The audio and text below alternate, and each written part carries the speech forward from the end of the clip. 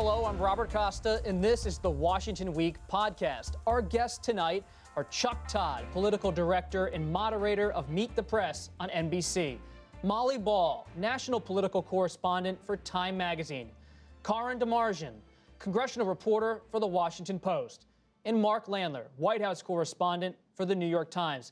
The midterm elections are in the rearview mirror, and it's time to look at where the country goes from here. 2018 has been called the year of the woman. This week, 34 women who were not previously in Congress won House seats, and there will now be at least 100 women in the House next year. That's according to the Associated Press count, and it's the largest number ever. Women still make up, however, only about 23% of legislators on Capitol Hill. But there are a number of firsts. 2 Muslim congresswomen and 2 Native American congresswomen have been elected. Plus, Alexandria Ocasio-Cortez is, at age 29, the youngest woman ever elected to Congress. What do we make of the year of the woman? Was it as much as we had expected, perhaps, a few months ago? I think it was actually more than you would have expected even a year ago, because so many of these women won primaries, first of all, some of them even going against the establishment. Someone like Alexandria Ocasio-Cortez had to actually, fight the Democratic establishment in order to become the nominee. But so first, all these women got through primaries. That was a potential roadblock for a lot of the women who decided to run. And then a lot of them won their elections. And I think that tells you, first of all, the strength of women in the electorate, because so much of the vote this time around was about women, particularly college-educated women, particularly college-educated white suburban women, my demographic, essentially, coming out in suburbs across the country, as Chuck was saying on the main show, from Oklahoma City to Kansas City to San Diego. So all over the country, women had wanted their voices heard, and so these women, I think, are going to Congress on a mission, and they are really poised to have a meaningful effect. What drove women to not only be elected, but to come out to the vote and to the polls in droves? Was there an animating issue for you can't. I mean, let's not forget what Me Too did for getting women to run. First of all, there was the deluge of women deciding to run this year. That was the first, I would say, aspect of this. So you had a whole bunch of candidates, first time. The other part of this is how many of these women won, and it's the first time they've ever run for any office. So that, I think, is, and you can't, the combination of President Trump, Access Hollywood, Me Too, it's the whole soup, but this feeling of sort of the white male patriarchy a little bit, I think did sort of inspire a lot of women to say, you know what, enough is enough. Instead of just complaining, I need to get out there and do this myself. So in that sense, I have to tell you, this group of women, I think, is going to be, my first midterm that I covered as a reporter was the 1994. And the class of 94 for the Republicans was this class of 70, they produced senators, they produced governors, they produced a lot of basically the entire bench for a generation of Republicans. I think this group of women, it's about 28, I think, of the pickups for the Democrats. I think there are people in here that will be president, vice president, governors, senators, certainly potentially nominees for president, vice president. I think this group of women is going to be, it's an impressive class. You look at an Alyssa Slotkin in Michigan, you look at an Abigail Spanberger, these are deep resumes, those, I point out 2 national security folks, but then there's just women that are from other walks of life in business that are just going to add to some job diversity.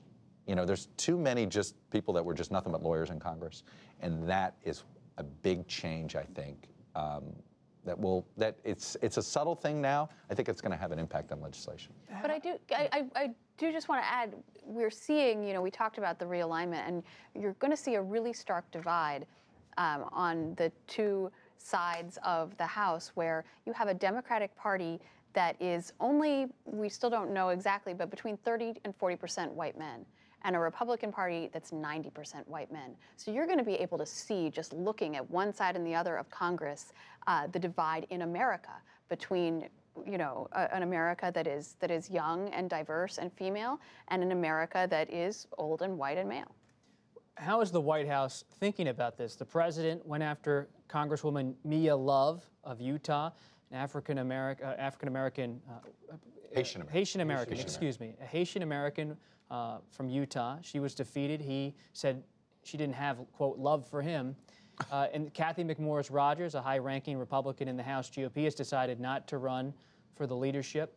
Does the White House have any plans to try to address this issue as the Democrats make the gains? It's not clear to me, and in fact, beyond the shots that the president took at female representatives, he also went after female reporters this week in a very aggressive and obviously kind of anti-feminist way, targeting 3 different African-American women reporters for asking questions. So I think that, you know, there are certainly people within the White House political operation that are probably looking at this and asking themselves, look, one of the reasons that Trump pulled it out in 2016 somewhat unexpectedly is a certain number of women stuck with him, voted for him, that many people maybe didn't expect were going to. How do we replicate that in 2020? It's not clear to me that the president has a particular plan for that beyond saying, I love women.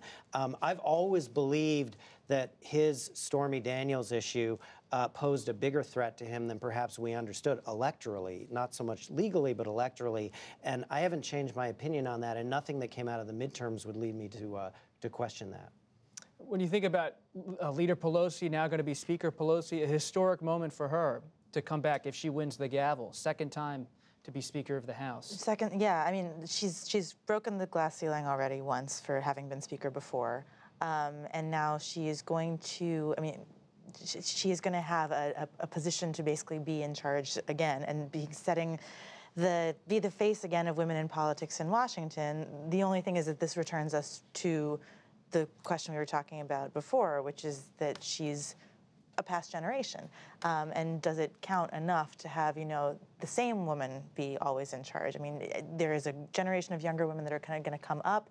Are they going to necessarily support her because she's a woman, or are we going to see the kind of next stage feminism where you have women disagreeing with each other within a party about what actually is going to be the more appropriate agenda for the party to take on, especially when it comes to women's issues? And that could be an interesting debate that's happening in the Democratic Party. But the Republican Party is going to be left behind in this debate because they're just not the same. I know the Senate Republicans are a little panicked about this, well, at least, and they're trying to get, I think, Deb Fischer or Joni Ernst, senators from Iowa, and to try to get them. Well, no, there's that. No, they're trying to get one of them to actually run for leadership, for maybe the number 4 post or something like that, simply because they got nothing. More immediately, they need somebody who's female on the Judiciary Committee. The memory of that all-white side of the aisle at that Kavanaugh briefing, especially when we're looking down the pike at potentially more Supreme Court nominees. Poor Ruth Bader Ginsburg, I hope she's healing up quite well from her broken ribs. But it raises the question again. There's other people that may not be able to, you know, serve out the next 2 to 6 years, and we may be doing this again. They need a woman there. I'm sure they're eyeing the new crop of people they have. It's Marsha Blackburn. If Martha McSally wins, she may be a good candidate for that.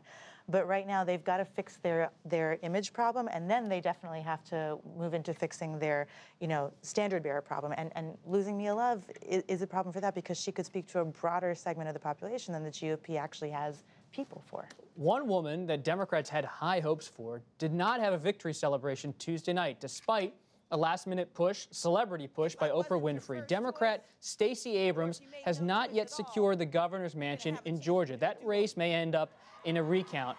And in Florida, Democrat Andrew Gillum got last-minute help on the campaign trail from former President Barack Obama, but Republican Ron DeSantis, a congressman, appears to have won by a razor-thin margin, but that race, of course, could also be contested in the coming weeks. And in Texas, as I said during the show, Democrat Texas Congressman Beto O'Rourke raised historic amounts of money, had tremendous media coverage, but fell short of unseating Republican Senator Ted Cruz.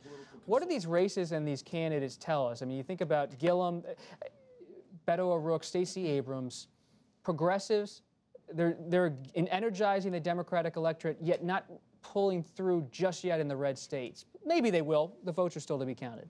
Well, it's interesting because you already have an argument going on. In fact, you had an argument going on the left. I was starting to get the pre-spin before the elections was even held between the liberal, anti-establishment, sort of Bernie side of the Democratic Party and the moderate establishment, sort of third way side of the Democratic Party. They were at each other's throats before these races were even decided, blaming each other or trying to claim credit for the wins that happened. And on the one hand, you have a lot of progressives saying, well, look how close Beto got. He absolutely outperformed expectations, came within a couple of points of winning a Senate race in Texas. I mean, that's a really, really, really hard thing, something that no Democrat has won statewide in Texas since 1994. So they count that as sort of a moral victory.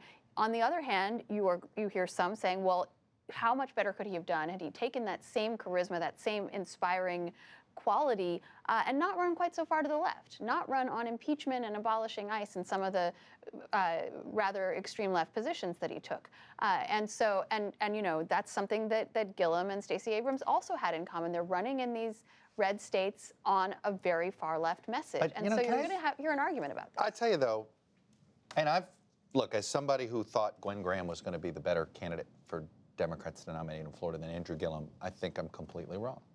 And I've seen this. Look at Georgia. Jason Carter, the President Carter's grandson, got walloped. Michelle Nunn, the centrist Democrat running for Senate in 2014, got walloped. It's not lost on me, and especially as the Sun Belt becomes the next battleground. Okay, it's going to decide our presidential elections, probably starting in about 2028. It's not quite there yet. The Midwest is still the swing area, but it's dripping down to the Sun Belt. Phil Bredesen ran as somebody who basically apologized for being a Democrat. Yeah. Beto O'Rourke ran as somebody who was an unapologetic Democrat. And Beto O'Rourke, frankly, came pretty darn close. Phil Bredesen got wiped out. And it's not just him. Claire McCaskill, Joe Donnelly. The centrists didn't get close. Well, and I'll say this, I think Nevada and Arizona. As a way to build the party, I think that, look, Gillum flipped counties. Abrams flipped counties that hadn't been flipped more. Gwinnett, Beto flipped counties. I don't know. I think the progressives might have a case. Karin and Molly. I was just going to say that the Nevada, Arizona. I would agree that Arizona is in the flippable, still the purple state category. I've been wondering why we still call Nevada and Colorado purple. No, really, they're blue. Totally agree. They're just the way, like Ohio. Yeah. No, that's probably red now. That was solidified when Jackie Rosen unseated Dean Heller. I mean, that was the one thing that made you say maybe.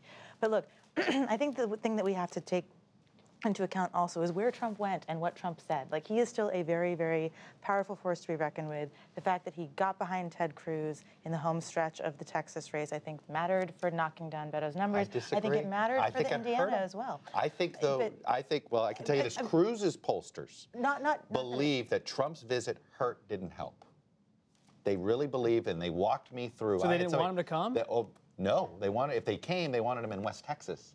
By coming to Houston, it ended up being a net negative. There was a way for him to be helpful, they would argue, but not there. And it was why Martha McSally and Dean Heller said, please don't come. Well, Mark, final thought on this. As the president looks ahead to 2020, is he going to continue to go out there everywhere to all these different states? He's talked about going out early next year and starting MAGA rallies all over again. I assume the 2020 campaign begins in January. Really, January? You're not this week? Well, he's got a nurse's wounds. I like that it starts in January. Yeah, let's have a few months off. I fear he already started. A few months before we start going to Iowa in January. Thanksgiving and then starts. But no, this guy will be unlike any president we've ever seen. He will campaign continuously for the last 2 years of his first term. And it'll be, perhaps for those of us who worry about how he governs, this isn't a bad outcome. On the other hand, it's going to be exhausting. And as a few other people have pointed out, the battleground states have actually narrowed, I think, a little bit through the course of the midterms. So you could actually see the president going to 6 or 7 states repeatedly for 24 months. Just think about what that's going to look like. Yeah. And it's a nightmare for Republicans, basically. I mean, they're caught in a trap.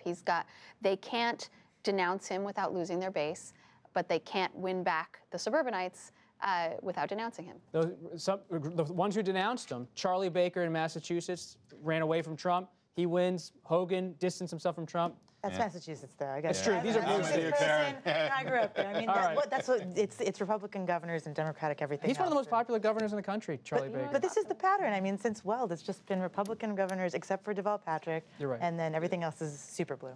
That's it for this edition of the Washington Week podcast. You can listen on your favorite podcast app or watch us online on the Washington Week website. While you're online, check out the Washington Weekly News Quiz. I'm Robert Costa. See you next time.